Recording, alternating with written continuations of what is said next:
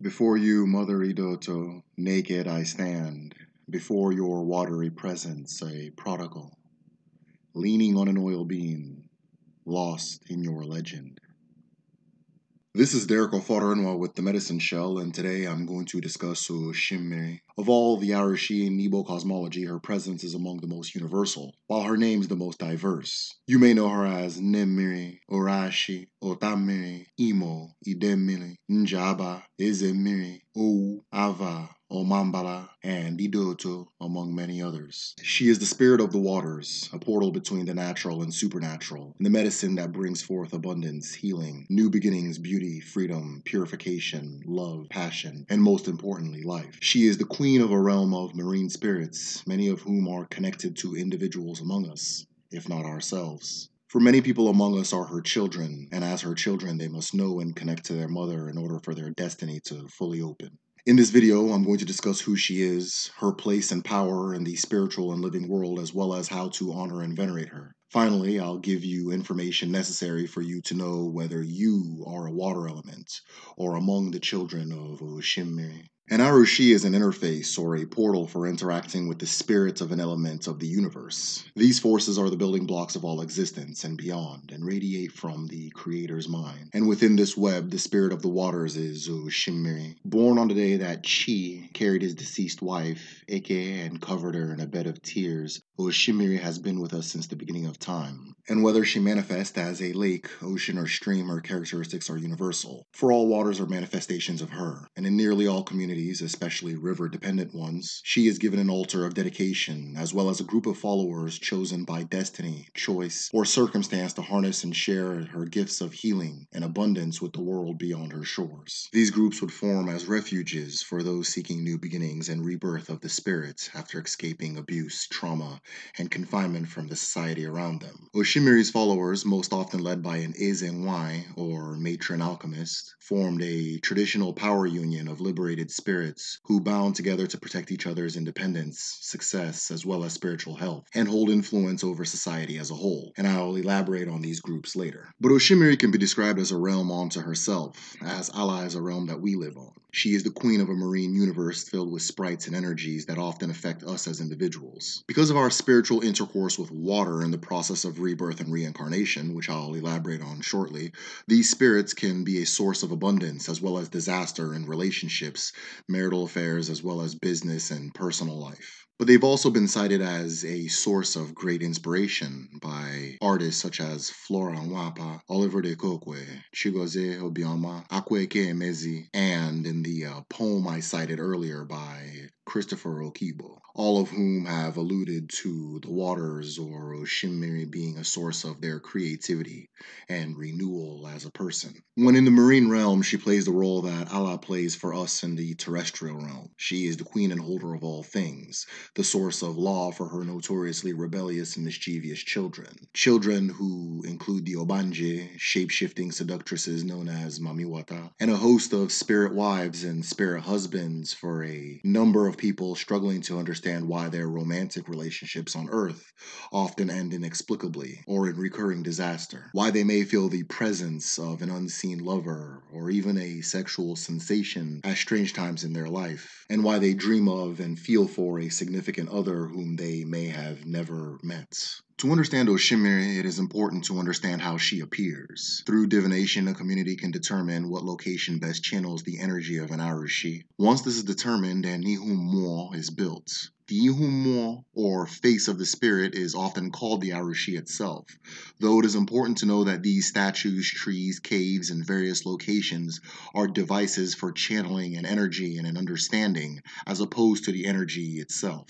And therefore, the statue is built for us to see, learn, and understand what we are interfacing with, similar to the Ikenga on an individual's altar, or how one's chi altar represents their chi but is not the chi itself. She is depicted having long hair, which channels the power of a unique form of untamed, alluring, and mysterious beauty. It is said that children born with naturally loose and long hair, and most specifically individuals whose hair grows into dreadlocks without alteration, are one with her. And as her children, they often bring her nature as well as her gifts to the world, which include her passion, creativity, beauty, and destiny of material success. Another set of symbols you'll see on her are serpentine lines, a zigzag which represents the life force in motion and the path of energy from one source to another, as well as the spiral which represents perpetuity and the ever-abundant expansion of the universe and individual. The spiral also represents immortality, birth and rebirth, and once you understand her role in the reincarnation process, which I'll explain shortly, the symbols will come together. Her colors are Ocha and Edo. Ocha describing anything that gives back light, or the nature by which light touches an object. In this case, the reflection of the sun against the surface of the water makes Ocha the color of her glowing veil. Most conventionally, Ocha is used as the word for white, or as a color comparison between two objects. Ocha also represents purity, the spirit, birth, death, and return. Edo, on the other hand, represents abundance, wealth, success, and radiance. But there is a layer of understanding beneath the surface of color. Ocha and Edo are the colors of Nzu and Edo, two sacred medicinal clays that were first given to humanity by Oshimmiri. Both Nzu and Edo are said to break from the bottom of the river and float to the top or to their new home, similar to the way that a woman breaks from her birth home into her marital home, or breaks from girlhood into womanhood. Nzu and Edo are also important in communicating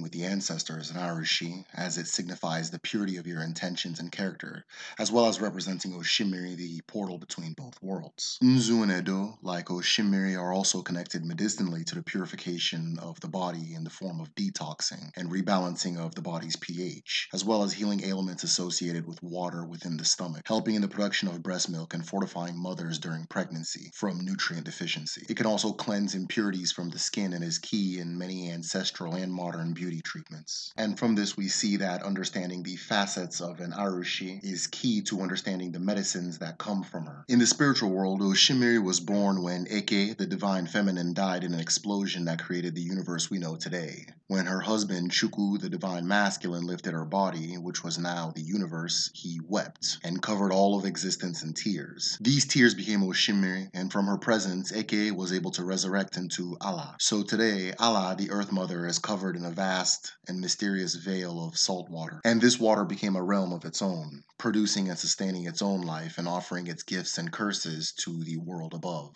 In Igbo cosmology, an individual must cross two rivers before reincarnating. This journey is physically symbolized by the whiteness of a newborn baby in conjunction to the waters of the womb, as well as the whiteness of a dead body. While one is crossing, their spirit is taking form. And in this journey, you'll come across millions of spirits that live within Oshimmiri, who can take advantage of the situation and emerge into the earth through you. The most popular of these spirits is the Obanje, aquatic spirits that enter the world to enjoy the pleasures of the living without the hardships that many of us are accustomed to, often choosing to die or return to Oshimmiri when the world they envisioned is not their reality. In your journey of return, some of Oshimmiri's spirits may see you and fall in love with you, even beginning a relationship with you that ends abruptly with your birth. These are often known as Di and Mmiri. These spiritual spouses maintain a presence in your life after you're born. Out of jealousy, they can ward off potential suitors or damage any relationship between you and another person that is not them. They may appear to you in dreams as fully fleshed out people that you've never met before on Earth, and some have described sensations of intercourse while they are sleeping without another person being present, or the feeling of missing another person that they have never met. If an individual fights through the challenges of Di and Mmiri and eventually marries or finds lasting love, the spirit can go further to prevent childbirth and marital success within a household.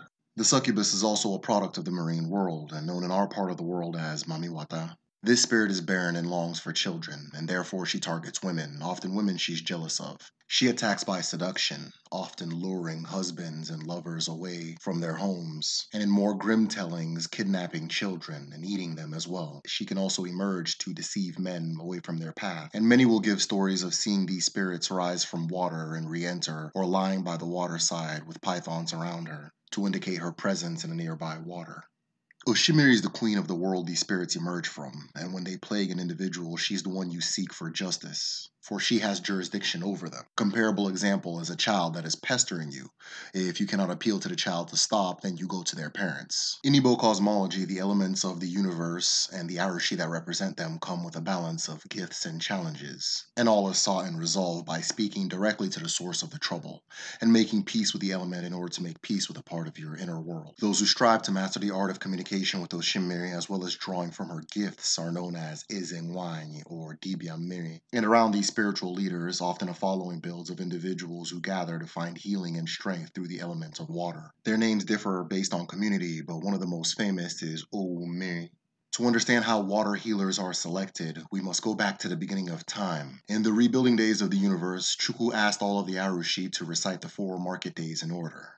After the rest failed, it was only Agun who knew the proper sequence. So that Agun's wisdom can guide the rebuilding of the universe through the Arushi, Chukwu commanded all of the Arushi to cut Agun into pieces and eat him entirely. And from that day, within every Arushi is an Agun. Oshimmiri's Agun is known as Mmiri. Like all other Agun, it is the part of her that is tied to destiny, healing, and universal wisdom, and therefore, Mmiri can select individuals from the terrestrial world to become Eze-tier or dibia Mmiri. Once selected, an individual begins to feel a powerful pull towards water. They may exhibit what looks like mental illness, but is actually the universal mind being unlocked in an untrained spirit. Once an individual accepts the calling to become a healer, the process of mastering that universal mind begins, and from there they make peace with Mmiri. The gift they then receive come with healing, knowledge, and the ability to live in the spiritual and physical world at once. They are also gifted with prophetic vision, the skill of divination, and the ability to serve as an intermediary between the physical and spiritual. If an Eze-tier grows in her craft, she serves her community as an alchemist, a doctor,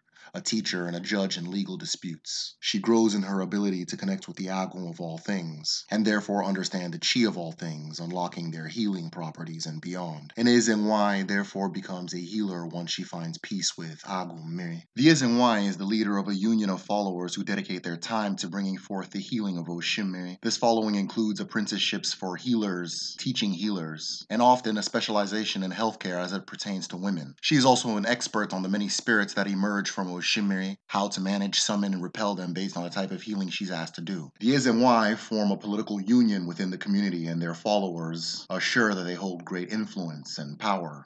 Among these followers are those they have healed, which I will cover how and what this implies shortly, as well as those who came to the Oshimmiri shrine to seek refuge.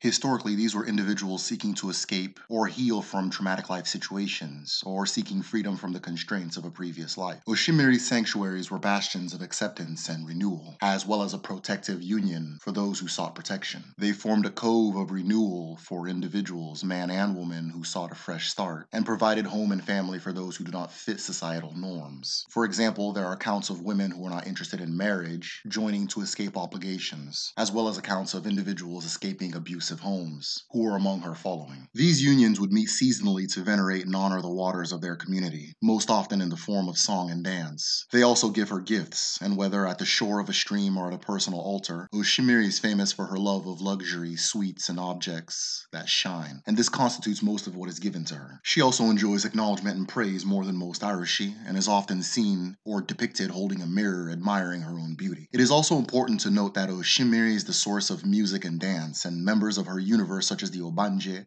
excel in these fields when they are among us.